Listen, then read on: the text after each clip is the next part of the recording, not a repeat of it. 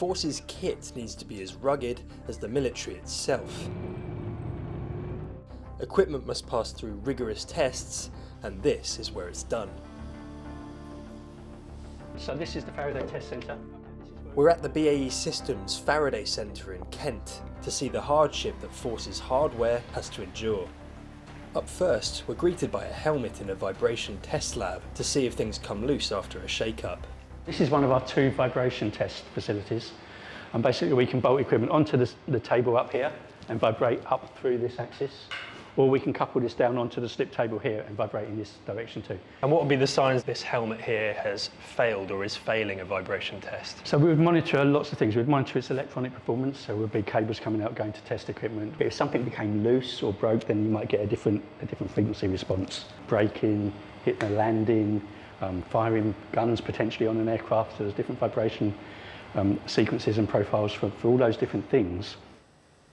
The next room can mimic any extremes the components might be exposed to, from 140 degrees down to -60. So this is the environmental test lab, where we perform things like temperature, altitude, vibration, acceleration, rain tests, pretty much all of the environments that the product will see, temperature, altitude and humidity all at the same time, which allows us to simulate the profile of an aircraft taking off, getting to altitude, going through the clouds, maybe some moisture, the temperature gets colder, the pressures change. To simulate worst case scenarios, the engineers get creative with their own kind of Russian doll technique. We have a small altitude chamber that we put a product inside, and we set that to maybe cockpit pressure, maybe 8,000 feet. We put that inside a large altitude chamber and set the outer chamber to 40,000 feet, and then we pop the seal between the 2 chambers and we equalise. So you're actually working out how it would handle an explosive disaster? Exactly that, exactly that.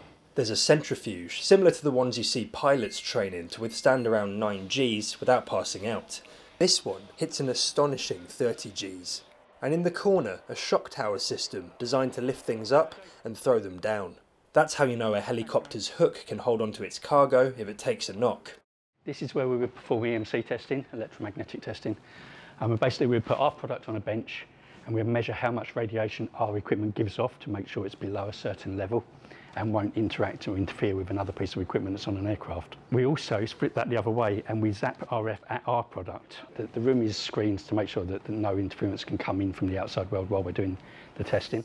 The lab even mimics the electrostatic charge that can build up in humans before we touch things. We're quite lucky in that we get to test lots and lots of diverse products. Head-up displays, helmets, active sticks, mission computers.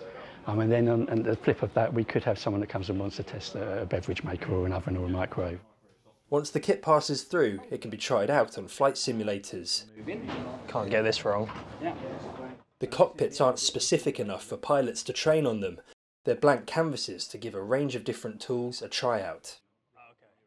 Each individual piece of kit that I'm handling now has been ideally tested through the systems we've been in before today. Yes, absolutely. So they can handle everything that you know they will need to be able to, and now you're just testing that they can do the job. Absolutely right, yeah. Do you trust me with the landing, or is that out of my hands now?